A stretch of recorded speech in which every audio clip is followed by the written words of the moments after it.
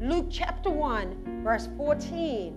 Here beginneth the reading of God's holy word.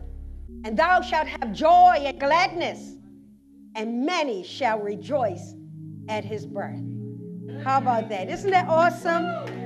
Wow. Thank you, God. The word of the Lord for the people of God. You can take your seat. I want to minister today from the sermon topic, during this Christmas season 2019. This pre-Christmas message, the sermon title is The Reason We Need Jesus. So this past week, I've spent some time in New York. Lots and lots of people. Perhaps the crowds may have been compared to the time of the census when Jesus Christ was born.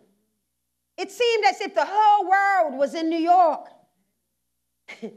As I walked amongst the crowd and walked from one place to another, I could not help but think about how many of the people were in relationship with Jesus Christ. Yes, they were shopping for Christmas, but how many had already received the Christ of Christmas in their hearts? Yes, they were decked out in red and green clothing, but how many knew about the blood that Jesus Christ shed on Calvary, or knew of the fact that Jesus is of the tree, which is of the root of Jesse and King David, which yielded everlasting life? Christmas packages were wrapped in beautiful paper. Yet how many had received the babe wrapped in swaddling clothes lying in a manger? We went into Macy's, and the children were going into Santa's Wonderland. Yet how many knew of the son that Jesus sent as the wonder to this land called earth to win lost souls to him? Church, I do believe that the people of today are not that different than the people back in the day when Jesus was made manifest, his initial advent to the earth. Old Testament Isaiah 9:2, it says this: the people that walked in darkness have seen a great light. They that dwell in the land of the shadow of death, upon them hath the light shined. Then in the New Testament, it's echoed in Matthew 4:16. The people which sat, my Lord, I just got something right there. It says that they sat in darkness. That means, I think somebody's got it already. It means that they were comfortable. That's right. That's right. They were sitting there in darkness.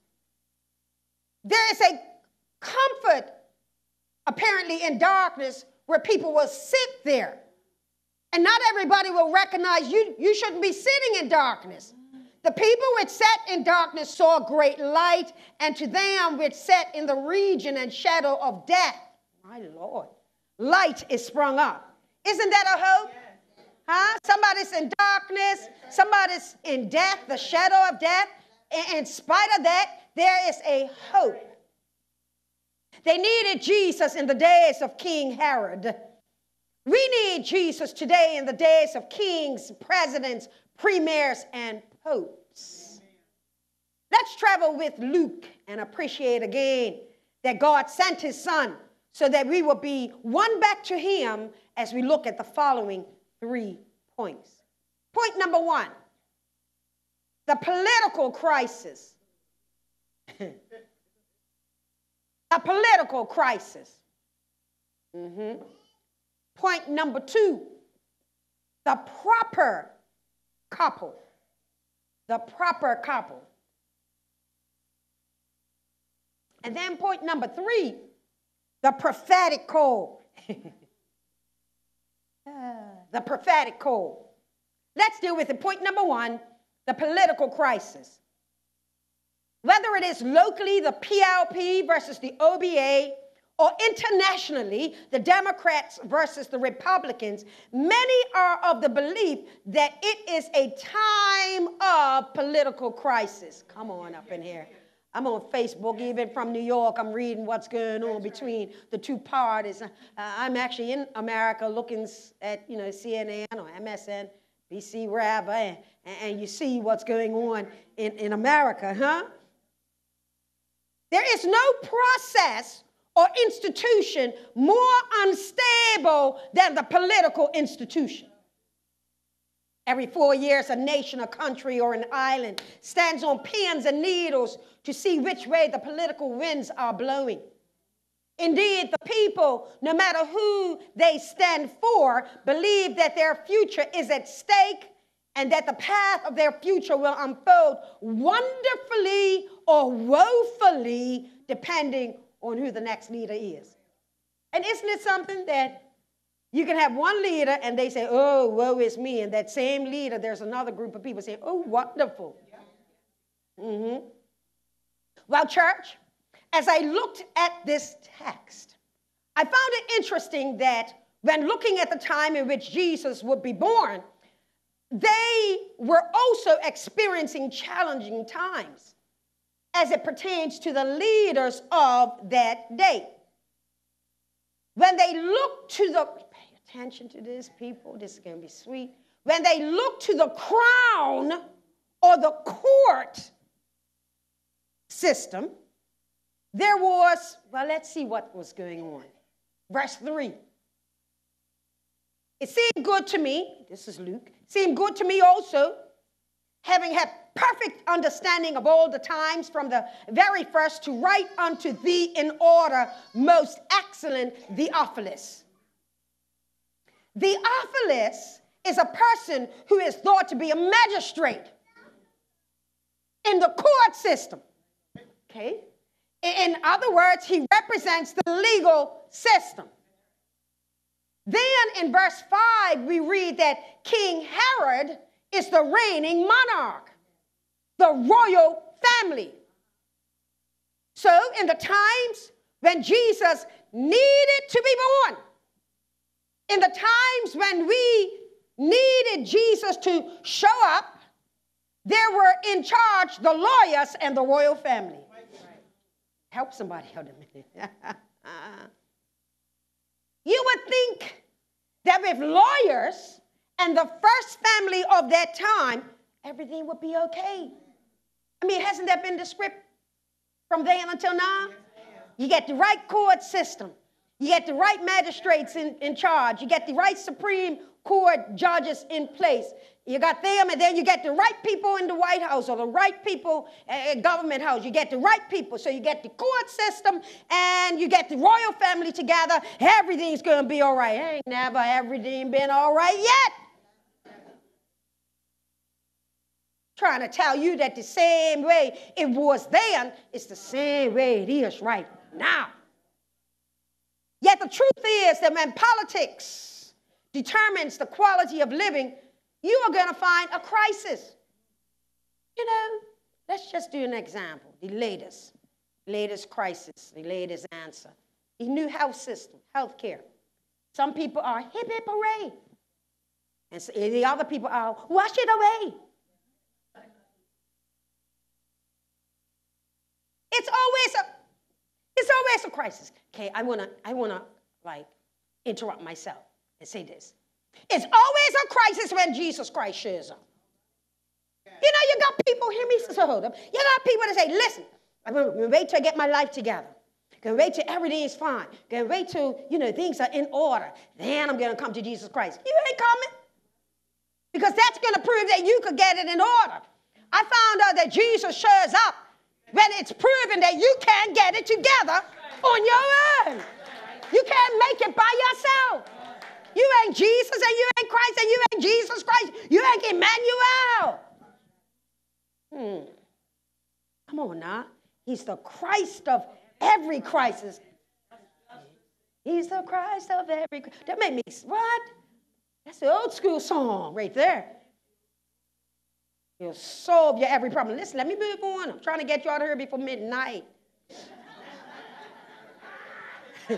Bianca's laughing at me. So listen. There will always be those who fall outside of political favor. Okay? There will always be those who struggle no matter who is in charge of things. It's a crisis. A crisis right now. The ambulance going on. It's a crisis. Does the ambulance stop because PLP is in charge? No. It's a crisis. if OBA ever gets back in, you think the ambulance is not going to go anymore? No, it's still going to be crisis. Okay, you're getting the picture. The truth is that if you depend on a human royal family, you will see a royal mess and a regal message that does not necessarily line up with the heart of God. They may be the first family, but are they a faith family? They may be a first family, but are they sanctified? Right. So anyway, you guys, listen, let me show you something else. Because now you see we've got the courts have been happening. You've got this royal family, right? And things are not going right, right? Okay, let's take a look at verse 5. It reads, there was in the days of Herod, the king of Judea, a certain priest named Zacharias of the course of Abiah, and his wife was of the daughters of Aaron, and her name was Elizabeth. Hold on. Church, understand that during the days of Theophilus, the magistrates, the court, during the days of Theophilus and Herod, that the system of religion was well in place also. Religion was well established. Religion was carrying on in all that it did. Its rites and its rituals were in full swing. So let's understand this. So at one time, this is what's going on. The courts are happening.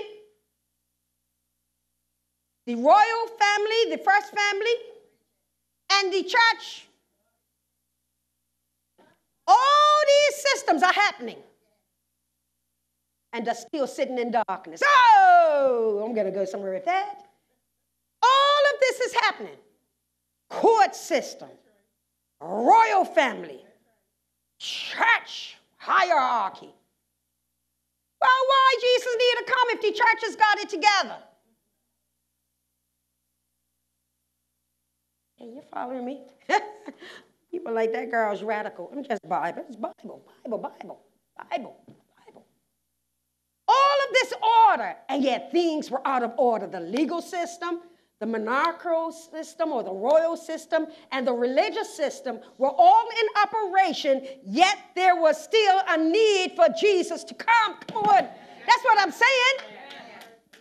That you're looking at the courts, please, Jesus, come. You're looking at the first family, Jesus, please come. You're looking at the church, Jesus, come. See? And if we don't preach, if we don't study the Word of God, if we don't study the Bible and ask the Holy Spirit to give us insight, then we miss the sight of God. Because again, you got to question, if everything was all right with this priesthood, if everything was all right with Zacharias and what he stood for, why would Jesus have to come? So let that sink in. Let it sink in. You got, I was at the airport coming in last night, and this thing was sweet to me. If they saw me, they would have seen me just walking up and down. I was walking up and down, asking, what? Asking, what? The court system, the royal family, and the church, religion. They got the courts. You got the first family. And then you got the church. Everybody's always trying to control things. Everybody.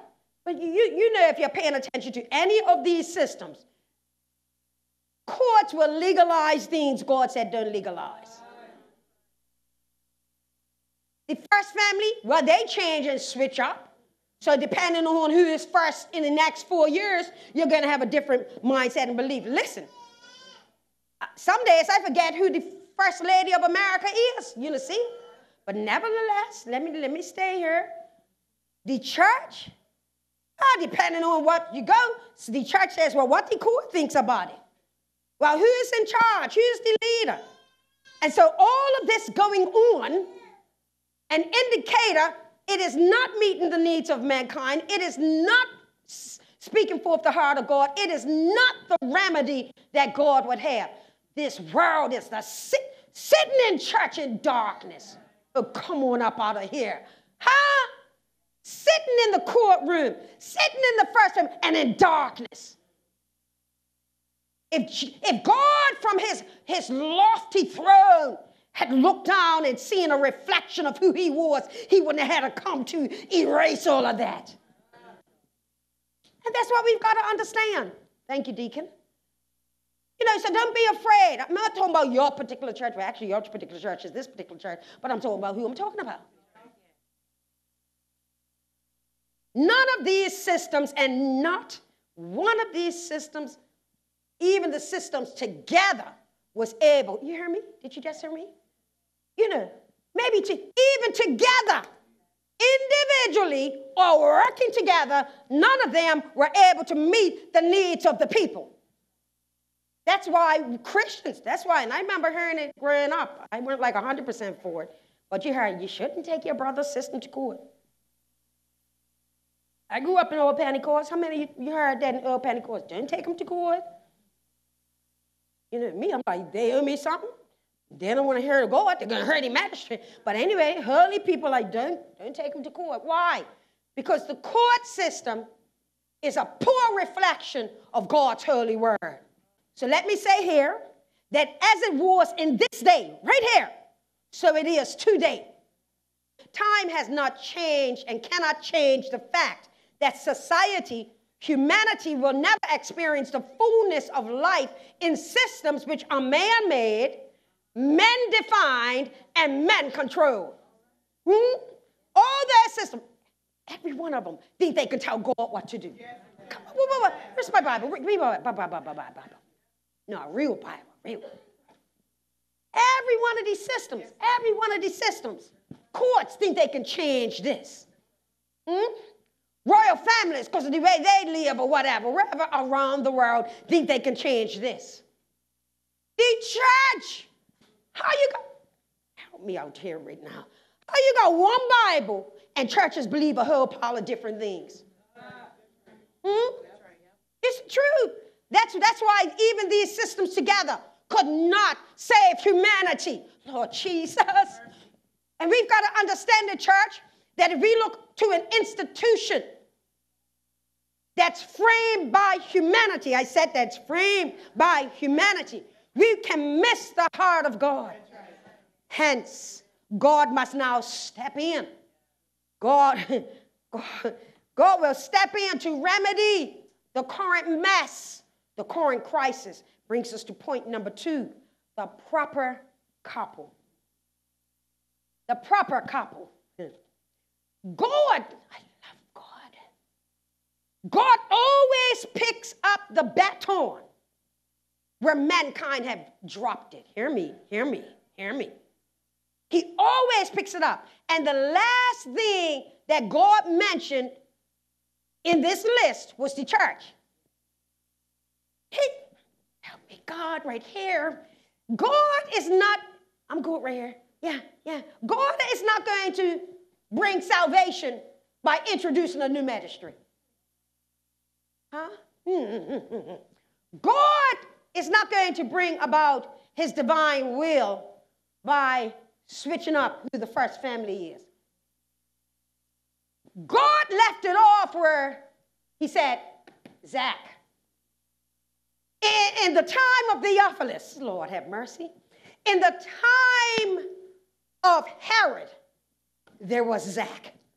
Now, see, you've got to hope that in a time of confusion, in a time where so many are coming against God, there is Kenneth. You've got to hope that in a time when humanity is doing what they want through the courts, through those who seem to be the stars of the day, the glamour couples, you better hope there is Kayla. Follow it. Because what it says, Sister Kayla, is though, like Maria, though you're not perfect, you're a perfect place to pick up. Because you at least are of the right mindset where I can take you from where you are and take you to where you need to be. That's why God dealt with Zacharias. At least he's a part of this proper couple. Come on. Okay, I think you got it. All right. Hence, we begin with the inability of the religious system to provide all of what the people need. That's why I don't believe in a religious system. I've seen it fail people all my life. That's right. I believe in relationship. I believe in the body of Christ. You know, we've got Christmas coming up. I just use my family as an example because I'm sure your family is pretty similar. Yeah. Well, okay, most of them. All right. What you do is you have people coming from different parishes, but they're all a part of the same family.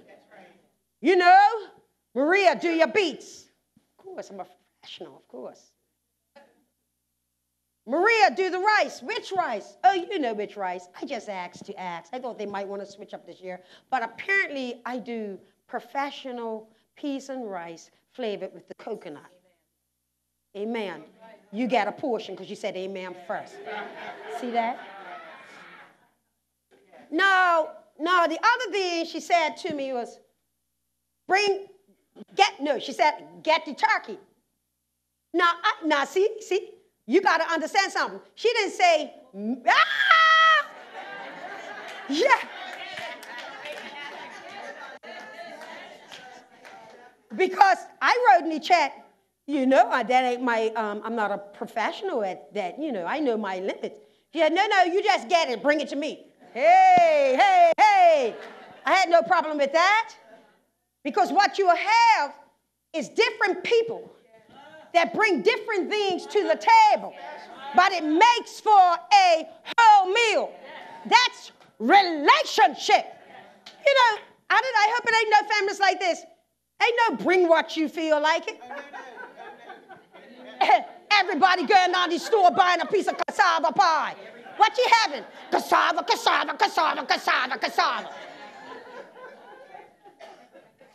Christmas will be all over right there, done. Family Feud, full of nuts, every type of Christmas nut, just be done. And so, understand that again, we are talking about not a religious system. See, let me help you out at the end of 2019 so you understand about the pastor. I'm not into religion with you. I'm into relationship. I want to know who you are. I want to know your temperament. I want to try to guide you. I want to try to give good advice. That's at least relationship. However, the danger, thank you, Holy Ghost. Holy Spirit says some see you, though, as being religious, which means lack of relationship. Seeming out for relationship. Because when you're in relationship, you don't leave, at least me, I don't leave relationships. I work at relationship. It's a difference. If it's just a religious moment, you can leave and go. But when you're in relationship, you stick to it. You work it out. You say, look, you bring the turkey, I'll cook the turkey. Go ahead, go down, go BAC, go Linda's, go, just get the turkey. Tampon, that's what she said, tampon. So the husband, as wonderful as he is, he's already got the 11.5 pounder. I like that, you know. He didn't know when he said that. I said, see, because that's the way we operate. We give more than required. I didn't tell him that, but that's what I was thinking. He said, well, you know, she asked for a tampon. He said, so I went down, there's like 11.5 pounds. I said, that's how we do it. There's always more. That's right. So no, whatever, you know, he's over there shaking his hand like, I didn't know that girl. That's me. Right? So let's get back to the text now. Let's see what's happening. So there was an inability of the religious system to provide what was needed. If this is just religion to you, if this is just a Sunday to you, if this is, well, I'm just going to be here to you, that's religious system. If this is relationship, I got to be in the house. I got my Lord strength. Something I cannot miss. I don't want to hear about it. I don't need you to relay it to me. I need to be in the place and a part of it. Pass the string beans, please. Pass it. Don't tell me how it tasted. Huh? Who goes to a Christmas dinner says, so how'd that taste? With an empty plate. No. But Christmas, let me tell you about Christmas. I'm helping you out Christmas. Christmas, you got so much food. It's like usually you can divide your plate into 4 parts or 5. Not Christmas. You gotta have like a, what you call this thing? Like a skyscraper. It's gotta have different floors because you gotta have different things at the bottom. And then you run out of room, so now you gotta put stuff on. You gotta layer it like a layered cake. That's the way it is Christmas because there's so much. And that's the way I like. See, I'm always thinking, that's the way I want Shekinah. I don't know just boring 3 things, that. No, I want to layer it up. Come on, slice it, layer it. That's the way I think. I'm going to get back to this message right now. Here we go. Yeah, come on now, come on. Here we go. So point to note, you begin. This is what I was saying, Sister Kayla. You begin where you left off. So you don't begin with the law. Lord have mercy. So God said, the law, I didn't want to continue with the law. That's up to mess you up. You don't begin with the politics of the day or the first families. No. Jesus, I'm excited about this. You begin with the church, or at least the system. You can at least start here with the right people. So now let me read verse 5 to you once again. There were in the days of Herod, the king of Judea, a certain priest named Zacharias of the course of Abiah, and his wife was of the daughters of Aaron, and her name was Elizabeth. The right or proper couple. The priest, Zacharias, and I was studying this, and I said, you know what? I'm sure I used this text last year because I like it. I'm so sure. So God had to show me something different. Stay tuned, all right? All right. So the priest, Zacharias, his name means remembered by Jehovah. Look at him now, picture him. Remembered by Jehovah. Proper guy, doing right in the right place. Proper guy, married. That's another thing, but I can't get into that today. His wife was Elizabeth. Now, her name means oath of God. Oath of God. All right. There is something about this Elizabeth where God has made a promise to give her something. Your name means an oath. Your name means something is about to happen. Okay, all right. So a righteous couple, a proper couple, yet a barren couple. Beyond this, their names indicate the very opposite of their barren state. God is remembering Zacharias, and God is granting Elizabeth favor. Interesting thing is that at their age, they did not resemble being remembered or favored. Well, that's right. I've done it. You ever gone to God and said, hello? I'm still here, God. This Maria, the little one you saved since 7, right? The one's never drinks, nothing. This one. I don't know about that other Maria, but this one. The one ain't drink, ain't smoke, ain't dance on no club, You remember me? Huh? How could you be living? How could you be living doing right, Zacharias and Elizabeth? What, Zacharias, what you talking about? Look, don't even say what your name means. Remembered of God. Elizabeth, don't even tell anybody what your name means. They look more like a couple that had been forgotten. And a couple who had certainly not experienced that certain favor. See, and you know what? I'm keep talking to Sister Kayla. You know what? We get stuck when we're not remembered. We get stuck when we have not been favored. And let me tell you what happens. And this is what I got to train people. When you feel that you've been forgotten and when you don't have favor, The serious thing is that then you can start to live that way. Because you give up on yourself. Because you think God has given up on you. Well, let me talk about this couple. Watch. Yet, God Jesus, had his all-seeing eye upon them. Come on. For every decade that they served the house of God and were yet barren, God had his eye on them. Come on. Just because you don't have what you stand in need of now, just because you don't have what you've been praying about for 3 years, for 30 years, that doesn't mean that God doesn't have his eye on you. You've got to know. That's why we got to study the Word of God, because it's only in the Word of God that we are encouraged, that when it seems like all is undone, when everything seems like it's dark, when it seems like I've lost my way, when it seems like God has forgotten me, I just need to turn to a book, turn to Luke, and begin to read about a couple that over the decades, even though they were not remembered, they were not favored, that God still had his eye. Got his eye on you. Listen. Every decade they served the house of God, they were yet barren. God had his eye on them. Favor had not reached them yet. You see, to say yet is that yet. Yeah. Some of you like, God, I've been waiting all year. Yeah. What we at? How many days we got left? 9. How many days in this year we got left? 9? 30 days, September, 9 days. We ain't done it yet. But let me tell you something. Let me help you out. He may not do it in 2019. I don't know when he's going to do it. But I'm going to tell you this. Nothing escapes his eye. Whatever you're going through, God's eye is upon you. And God will keep you if you want to be kept. God will keep you with your heart and your mind stayed on him. God will keep you worshiping. What? Worshiping through the turmoil. Worshiping through the pain.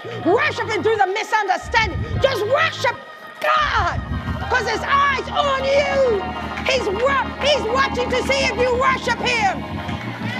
He's watching to see if you know how to worship him during the sunshine, during the rain, during the storm, during times of peace.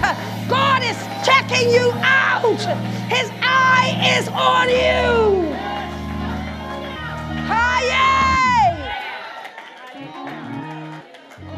His eye's on you.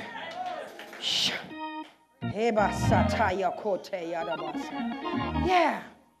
They didn't have what they wanted the most. You hear me? And yet they still serve God and worship God. What? That's an in spite of type of worship. A nevertheless type of worship. Come on now. Verse 6. Let's read some more about them. Verse 6. And they were both righteous before God, walking in all the commandments and ordinances of the Lord blameless. See that? So hear me. These religious law keepers, don't miss what I say. They were walking in the commandments. I got to make this plain. When we meet up with Zacharias, he has been walking in the ordinances perfectly, blamelessly. He's been walking according to the law. Some of you are with me already say, right, Pastor, right. So that means the law wasn't perfect. So Jesus had to show up. I know you know that. I know you know that. I know you know that. These law keepers did everything right. Did you hear me? We're trying to be law keepers and we're not even doing everything right. I ain't going to go into that today. These law keepers did everything right, and yet it was, listen, church. This is a principle that's going to help you out in 2020. These law keepers did everything right, and yet it was not enough to release the favor that God had in store for them. Okay, let me say it like this now. Let me help you out. You're like, ooh, wait a minute. So it's more than doing everything right. It's about being right and having faith. You can do everything right, but not really be in what you're doing. Okay, let's go some more. In all the commandments and ordinances, they were blameless. Understand, not only was he blameless, but she was blameless. God's doing something now. He's bringing the girl on board. He's bringing the woman on board. Since they, Eve, Eve, since they said that you messed things up, I got to, watch this, Elizabeth. Oh, come on now, come on now, come on, come on, come on. I had a Eve, but now I want a Elizabeth. Oh, well, that's another message, maybe next year. So you might ask yourself, with this proper and near perfect couple, why had not yet favor been released upon them? Good question. That's why I put down. This is a good question. Now here's my response. They were perfect law keepers. They were perfect religious keepers, yet they were not favored. God was not going to bless the law that way.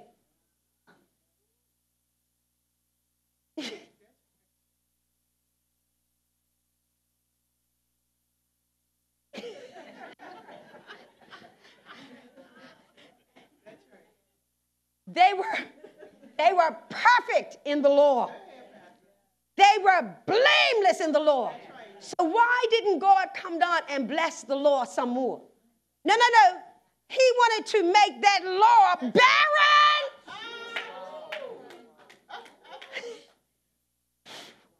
I need Elizabeth and Zacharias be able to say, we did everything perfect, everything Moses said to do. Everything the law and the prophet said to do, we did perfectly, and yet we have no fruit.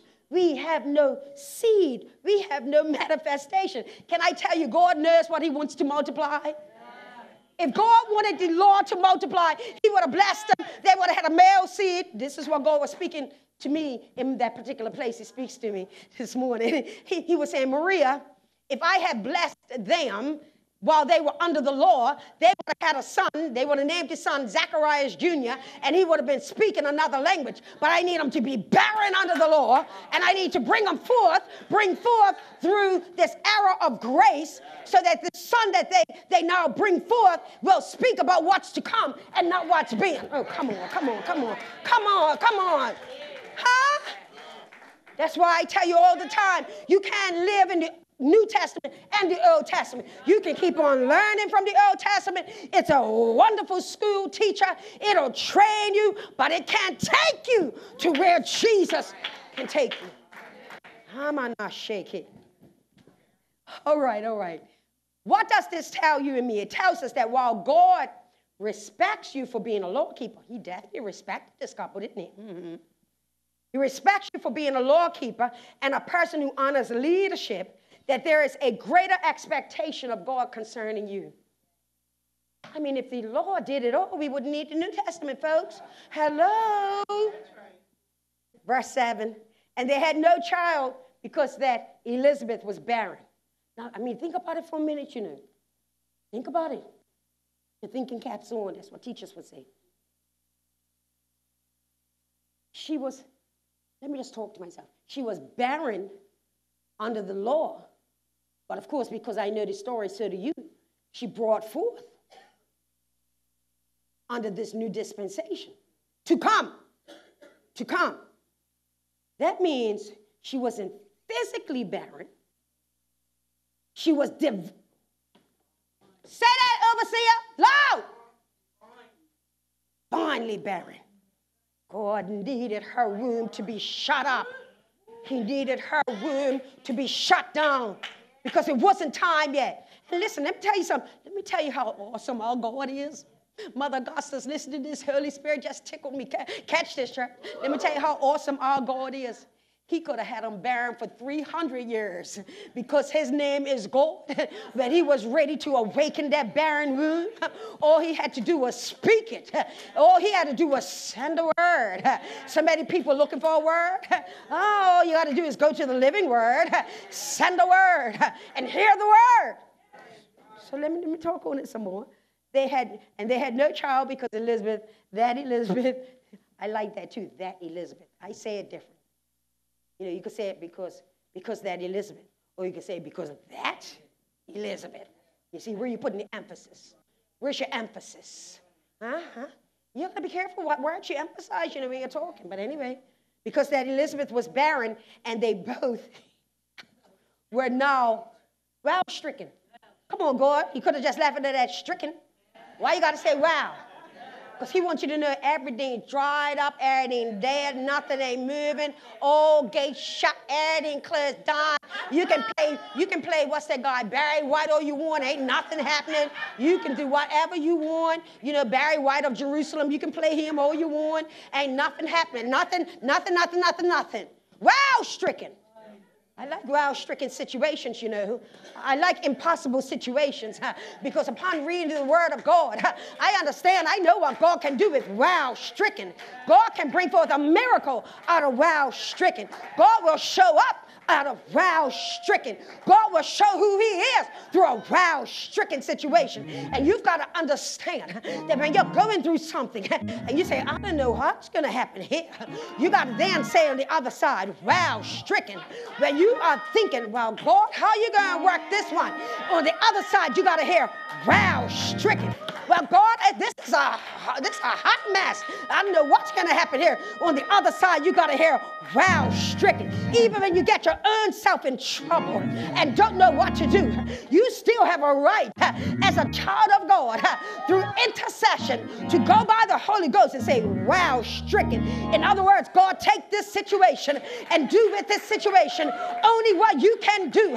God, bring me through this situation. God, without you, there will be no go through. There will be no get through. There will be no overcome. So God, get me out of this situation. Wow-stricken.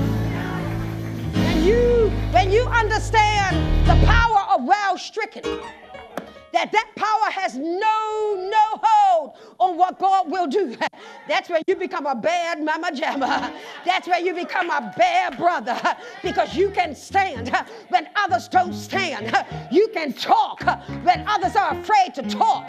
You can stand for God's word when it seems like so many are falling. Why? Because you understand what wow-stricken means. Oh, yeah. See that? This is the confidence that the world doesn't want the church to have. That you can look the devil in his face. That you can look impossibility in its eyes and say, wow-stricken. I know another wow-stricken situation. Preach the Bible to those who try to come against you. Amen. Sit down. I'm getting excited. I'm trying to get out of here. So listen. Both wow-stricken in years. Now listen how I say this. God had not permitted. See that? Didn't get the permit. You don't get permits, you can't do things. I'm waiting for a permit now. Seems like I've been to the courts. Even been to the First Family. Had a conversation, Premier Burke. I'm waiting for it. I did. Had to write a note. I didn't tell the executive yet. Yes, sir. But I'm here to tell you I ain't got no permit yet. I need Jesus to step in. God. Wow-stricken. Shot. So listen. God had not permitted. Just because it hasn't happened is not because it's not going to happen. It could be, because I don't know, but we must understand, it could be because it's not God's will, or it's not God's time yet. Come on now. God had not permitted this couple, who were perfect law keepers, to reproduce under the law. Why would he want to reproduce failure? Can I sit down on that? Thank you, Elder. Why would you want to reproduce failure? Yeah, teacher. Teach maths. And when there's a problem, and you have a particular way that you go about solving it, and you share it with your class, and they get it, you keep that up, innit? Now, if your class, you come up with another method, and none of the class get it, you're going to keep on. No. Get rid of it. It's a lesson. It don't work. Not at all. That's what the law is. It don't work. Why would I want to reproduce something that don't work? All right. As far as the world was concerned, and as far as the normal biological processes of the human body were concerned, they now could have no seed. Where nobody, Jesus help me right here and get on my nerves right here. Where nobody go to the temple say, you guys still working on it? Leah's pregnant yet? We're nobody doing that now. We're nobody doing that. How many 90 years old you have children in Bermuda? How many? Zero, and another zero. It's just zero. They had timed out. Their season, Lord have mercy, I just love God. Their season was over. They were barren or fruitless. Surely they had spent a good 20 to 30 years trying to reproduce. However, they were divinely barren. Both were now well stricken in years. They were well beyond fertility.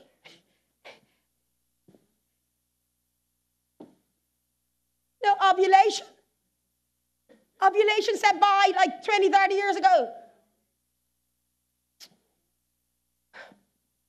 By this time, they were both, now this is important. This was really important when I got it. Listen to this, Jude.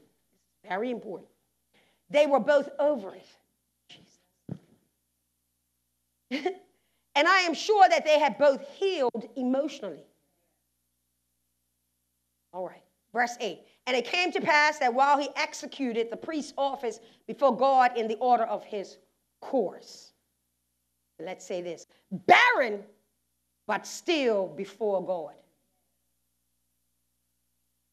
Barren, but still doing what you are called to do. Barren, but still faithful to your calling. Huh? Can you be in a barren situation and the pastor still find you in church?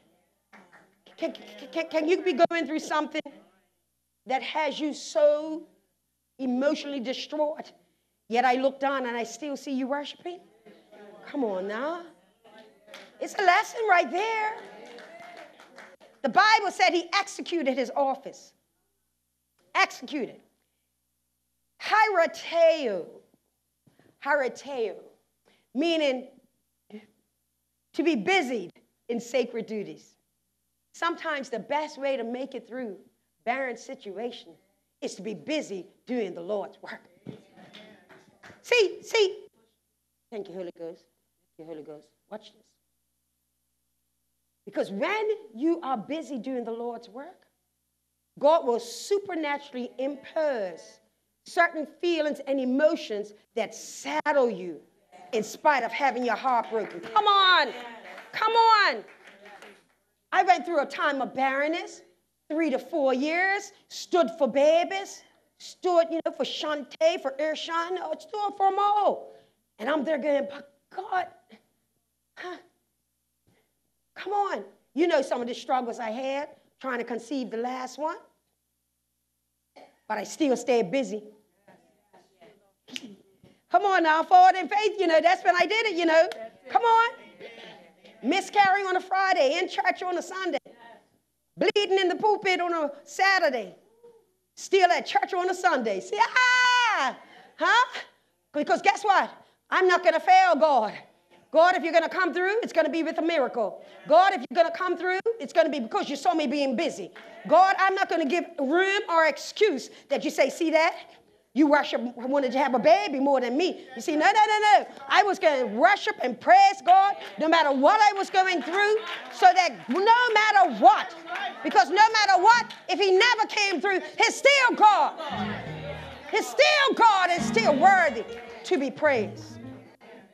So I loved this, that even through disappointing, listen to this, decades of childlessness, you are still found to be faithful in your duty.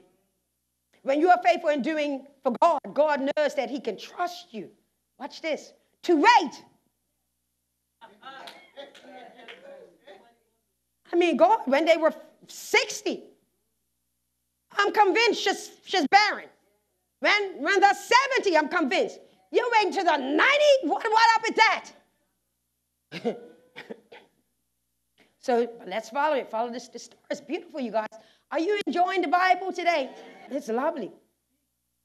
Zacharias is doing his duty on this day. His duty. Let's look. I was in the airport doing this. Let's look at his duty. I started it. Of course, Jana's vegan. So I started the sermon in front of this place called Cinnamon Snail. What a name, Cinnamon Snail. Does that sound delightful? It doesn't. I got her to get me some gluten-free ice cream. No snails. So we were sitting down, and a nice atmosphere. Jana was right. Jana's pretty deep, you know, because she came back from the place, right? And she said, Mama, I like the vibe of this place. I didn't want to be so deep. I didn't want to say nothing because I was like, I know I do. I did my whole introduction. I just thought that wouldn't have been, you know, she's talking about the vibe of the place. I'd be like, yeah, it sure did. I finished my whole introduction. I know what my 3 points are. I didn't, you know, it didn't even take that long. So,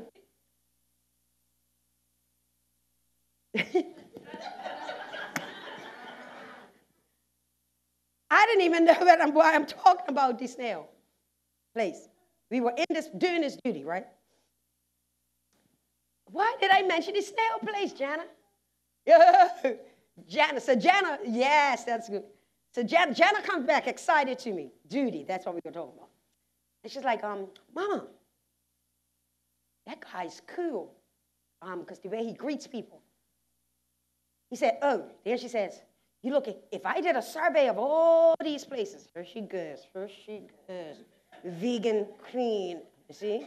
If I did a survey of all these places, I'm sure it's the vegan places got the most. Look at the crowd, look at the line. I ain't getting nothing from there. You get me some ice cream.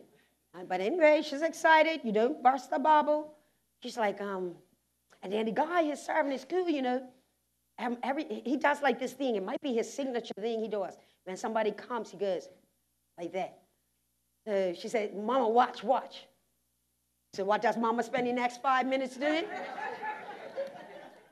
I'm going to now watch. I'm sitting here. I'm going to turn this way, watching the guy.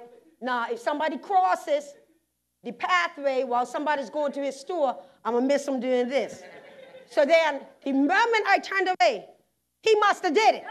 So she's like, Mama, you missed it. Now, I really wanted to say, well, I'm convinced that you said it, but no. What does Mamas have to do this? Watch again. I watched, and I was so glad when he did it. I was like, yeah, Jana, that was great. That's great. So that was a part of my day yesterday. And so, point being is, because I'll pull it in, he was doing his duty. He had a certain way of doing yeah, there she goes, she's doing it again.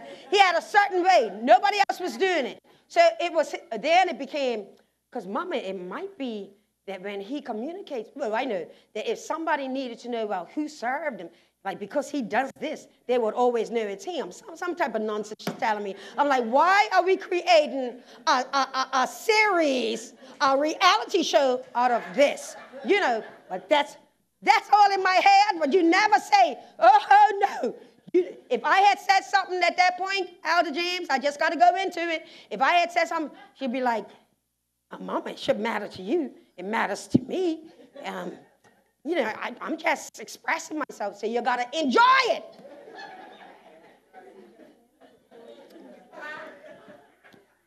So, I don't say half of what I think. Anyway, so now Zacharias, back to Zach, he's on his duty. My Lord, it popping out like that. Excuse me. Oh, Lordy. There we go. I can't use that now. That might be Jeremy. You know how I am. Okay. On his duty on this day, right? You got to picture the whole thing. Verse 9. According to the custom of the priest's office, his lot was to burn incense when he went into the temple of the Lord.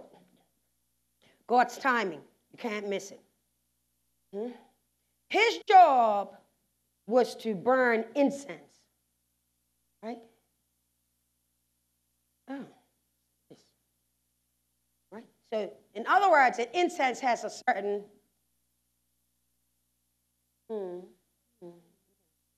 Back in the day, some people used to burn this to cover out the stuff that they were smoking. I remember. I see you two guys. I'm right in it. You know. So his job on that day was to burn incense. So let's just talk about it. You want to burn incense because you want to replace the current smell with a new smell. What we can't do, because you be like, well, all the priests did that. Yeah, but not all the priests were this barren couple. God is starting with this barren couple. They're perfect under the law. And like a baton, he's going to move from this perfect couple under the law and bring about a new sin. Okay, let me help you. Let me help you. So, interesting. Listen, let me talk about the job of Zacharias on this day. There were 3 priests. Their job, oh, Lord, when I read this, when did I read this? Oh, and we are sitting at the gate. Their job, 3 priests, right? You have to picture it. Their job was to go to the altar. This is beautiful. It reminds you of Kenya, too. Go to the altar. Scoop up the old ashes. And get rid of it. That's a word right there. You missed it. Scoop up what you used to use. What is now of no use. Scoop up what can't catch on fire anymore. Come on now.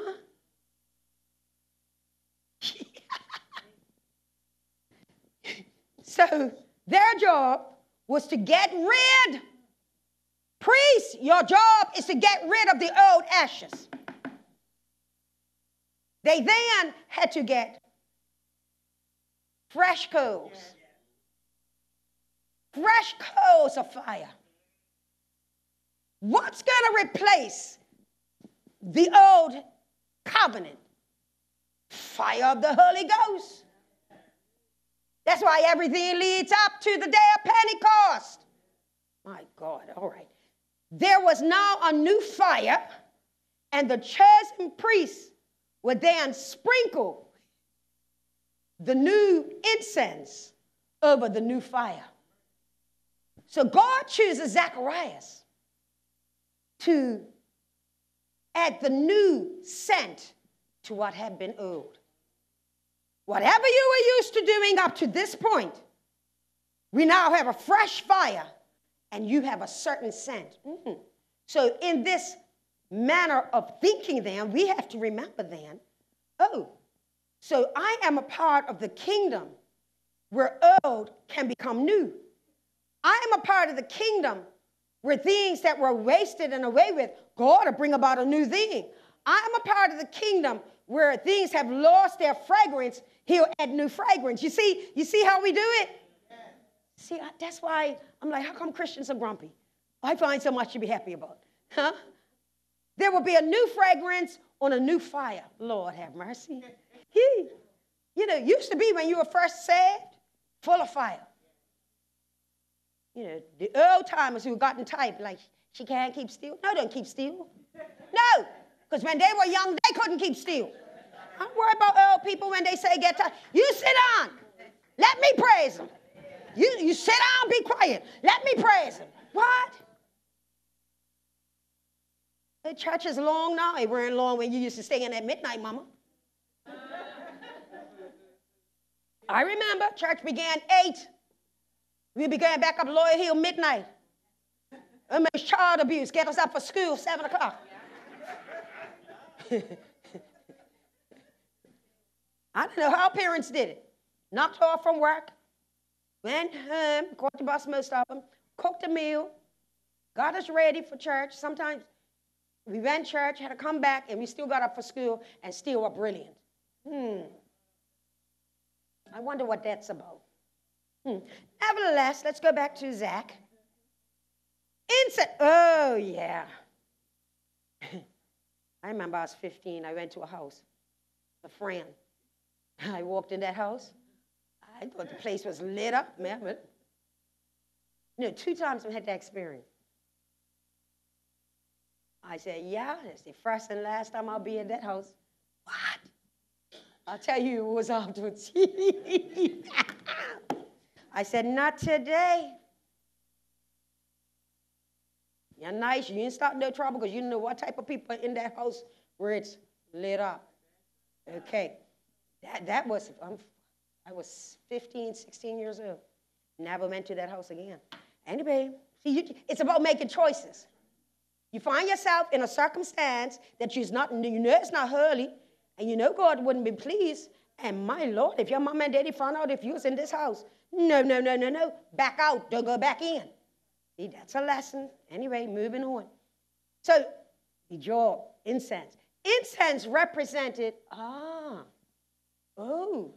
this what the lesson is. Look at this. The incense represented intercession. So there's a new type of intercession now. God is saying, away with the old, there's a new type of intercession going on. All right. So on this day, there was a fresh fire of intercession. No longer would the old make do. There had to be something new. He did what was expected, but had no idea that this time things would be different. All the priests before him had done the same thing, and yet God would use the fragrance of who he was. Because that's another thing. I told you this last year. The priest basically only got to be the high priest once in their lifetime. So the timing of God for this couple, all right. So all the priests before him had done the same thing, yet God would use this fragrance, the fragrance of who he was and of who he and his wife were, to begin something new. 10 and 11. Now that you know it's about intercession. Watch this. And the whole multitude of the people were praying without at the time of incense. And there appeared unto him an angel of the Lord standing on the right side of the altar of incense. They were praying on the outside, old prayers, but with a new fragrance. Old prayers, but now there's a different type of intercession. Different intercession. All right. On the inside, a new fragrance ascending into God's presence. The angel of God appears on the right side. Don't miss it. The Bible could have just said the angel of the Lord appeared.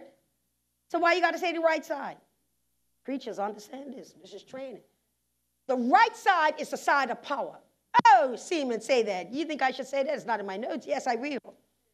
So on this day, with Zacharias and Elizabeth and the new fragrance, this new move is being sanctioned and empowered by a messenger on the right side. Hold on. That means that all the other stuff that came before it was not empowered. It was more like on the left side. So Moses' law and the prophets were on the left side. But on the right side of power is a new level of intercession.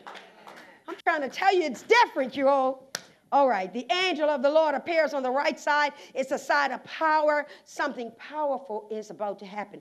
Point number 3, my shortest point, the prophetic call. This faithful family have been carved out through their times of adversity. And because they have shown consistency, God is now about to use them in an unusual way. You show consistency, God sees you.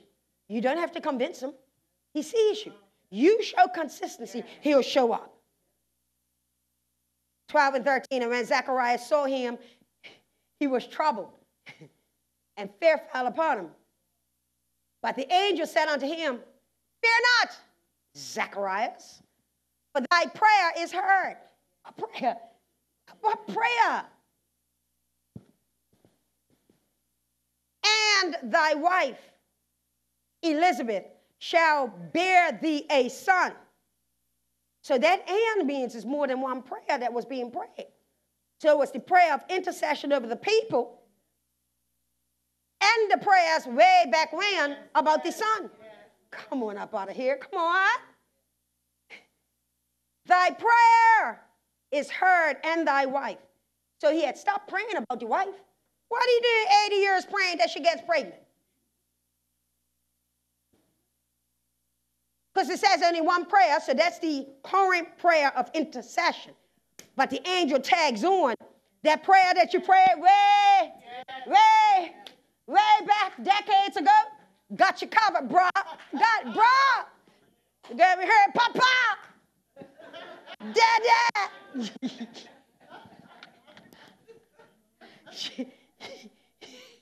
For thy prayer is heard, and thy wife Elizabeth shall bear thee a son, and thou shalt call his name John. God will use this man, this couple, to fulfill prophecy. This is important. Prophecy, you know. It is their son, it is their seed, their son John the Baptist, who will use his prophetic voice. Now, hold on now. I definitely love teaching, because I'm just getting stuff.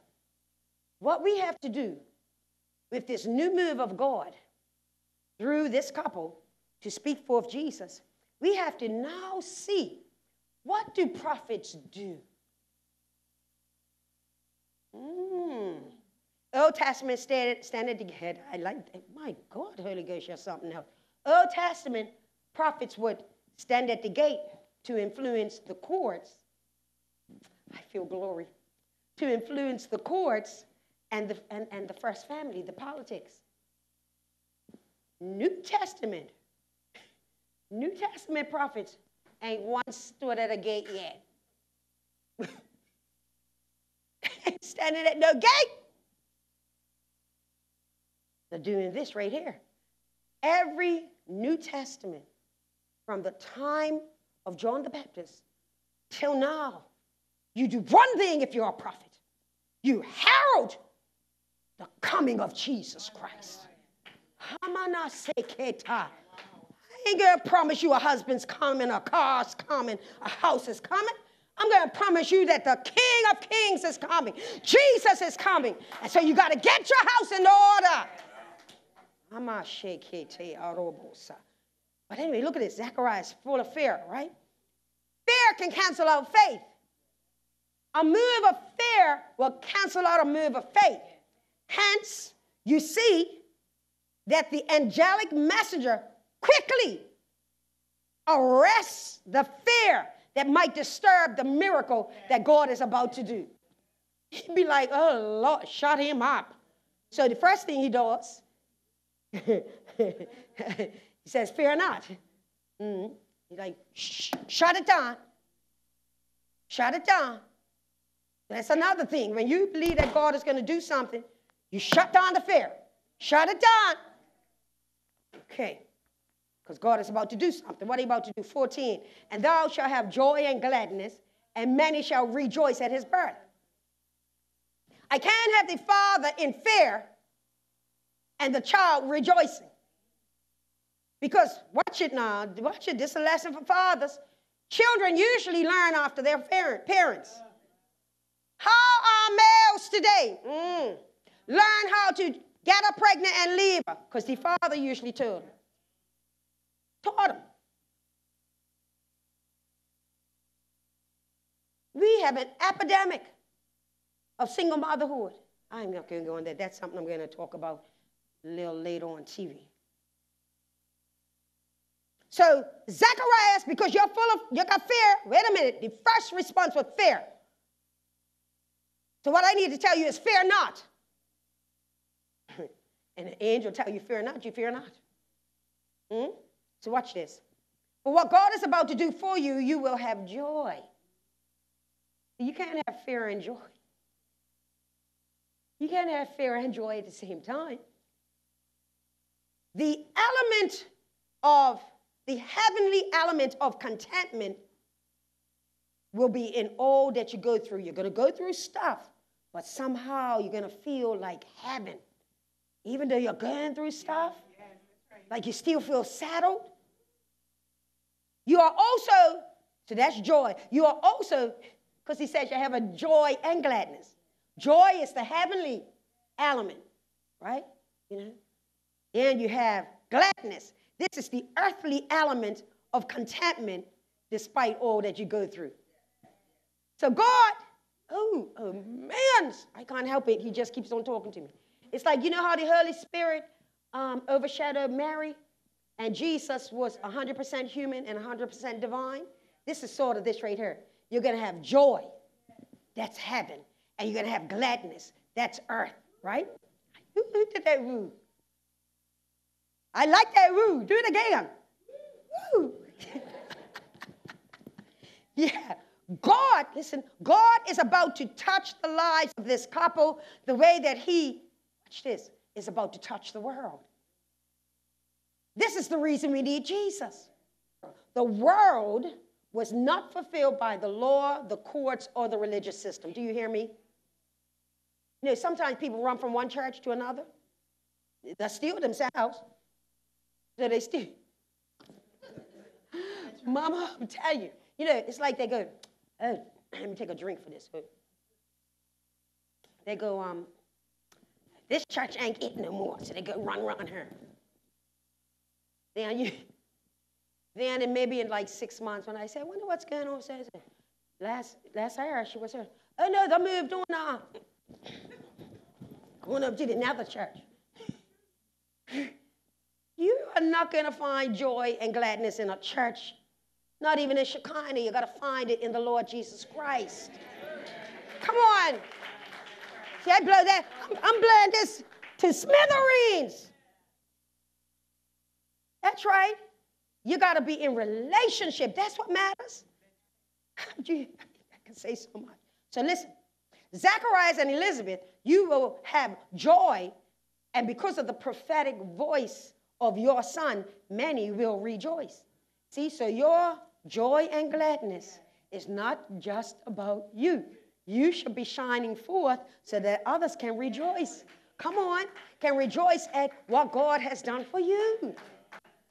So this rejoicing is not ordinary. The joy is not world-given. And you know, it's the joy that the world didn't give and the world can't take away. What? The world can't take away our joy. Now, they can make you good and vex and remove some of your happiness for a moment, but the joy can't touch it. Now, I'm going to do that thing again. I did that before. Okay. The joy is a divine joy, joy to the world. Verse 15. But he shall be great in the sight of the Lord. There's another teaching point. And he shall be great in the sight of the Lord, and shall drink neither wine nor strong drink. And he shall be filled with the Holy Ghost, even from his mother's womb. Hear me. In order to be a carrier of the kingdom joy, Mother Sumner, kingdom joy, it cannot be mingled with earthly joy. Yee. Woo. Woo. Yee. This is the real, let's pretend this is the real stuff. This has got real alcohol in it. You got the pretend stuff. Girl, I want you to bring the real stuff, bring the hard stuff up in here. Because it would have had more emphasis. This even looks pretty. Okay. So you can't mingle heavenly joy. See? That's why, Seaman, trust you me.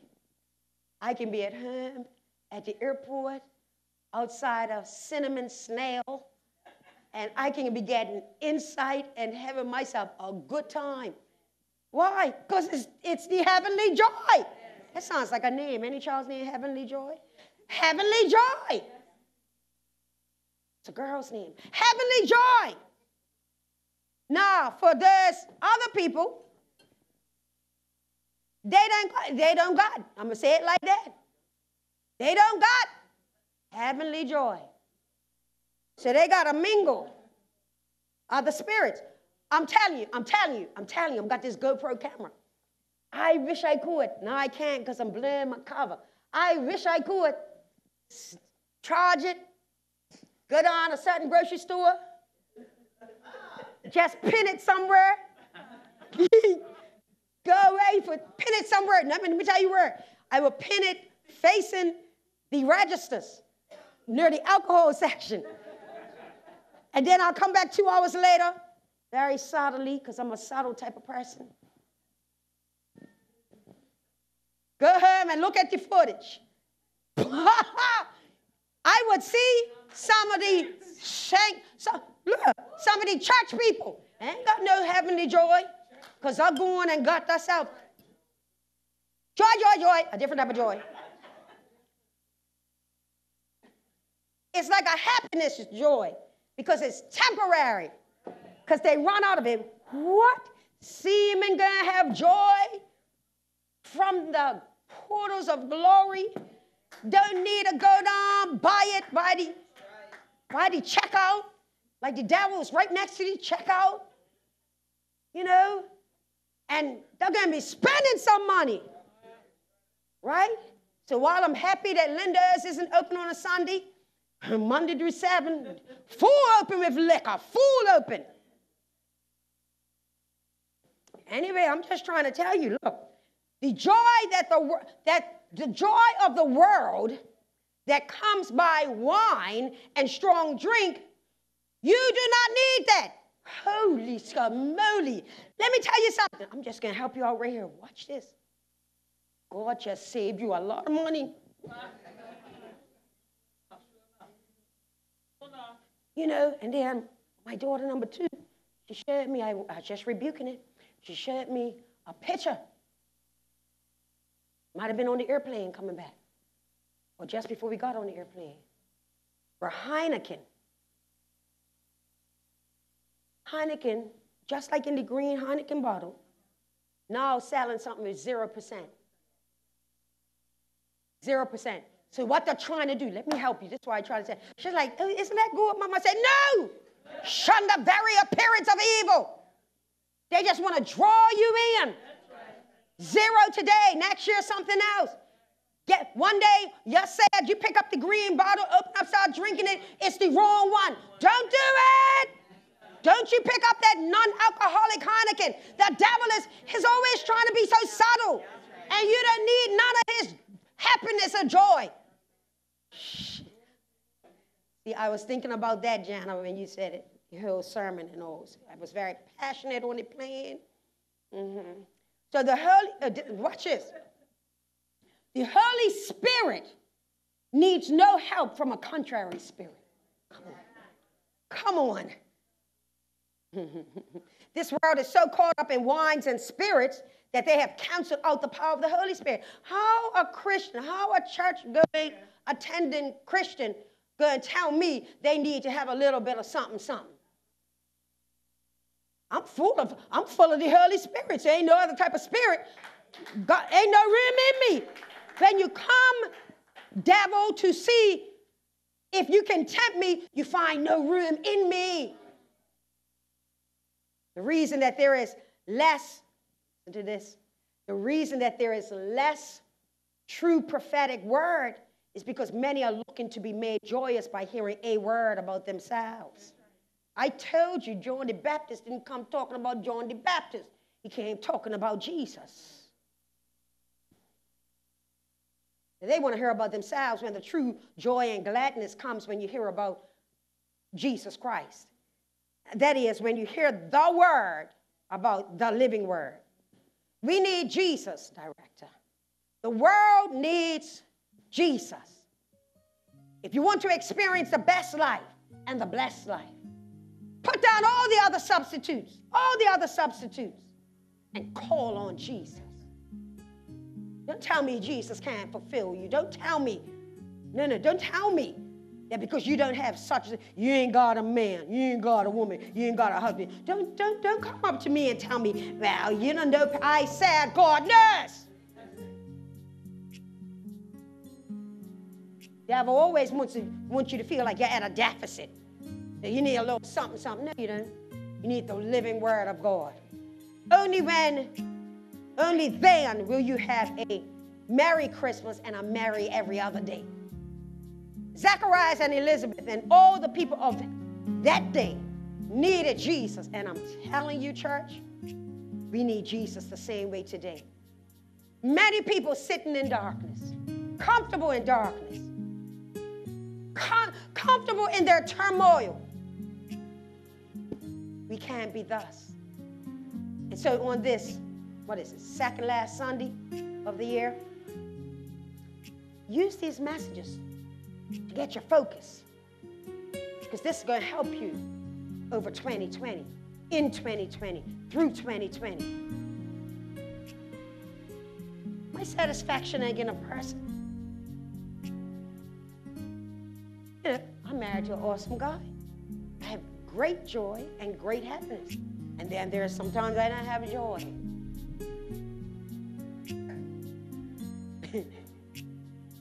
And neither does he. That's why I'm saying, it can't. Come here, Aldecina, come here. I gotta teach one more lesson. Learn the lesson, get ready for the lesson. If my whole joy and happiness was him, that would tell God that there's no need for him to supersede in my life. So, I mean, this guy, hard working. You know, somebody asked me, what was a date like with Peter? That was his name back then, Peter. What was a date like? Oh, I would get on his bike, we would go up to somebody's house, and I'll watch him change a toilet. That's true. You used to take off, the thing. They were brand new, a new toilet. Yes, it was always a new one. Some nice houses, right?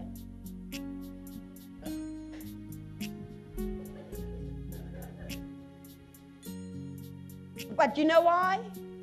I knew that he was the one that God chose for me. So therefore, it was a joy. None of these girls today, watch them change a toilet. See, that's why you ain't got the man.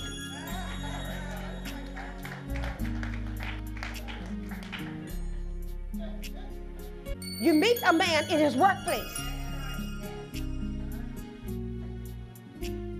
He shouldn't be on your couch, taking your children to school. What in the world?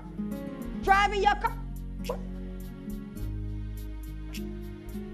He had that Vespa 90, wasn't it? Vespa 90.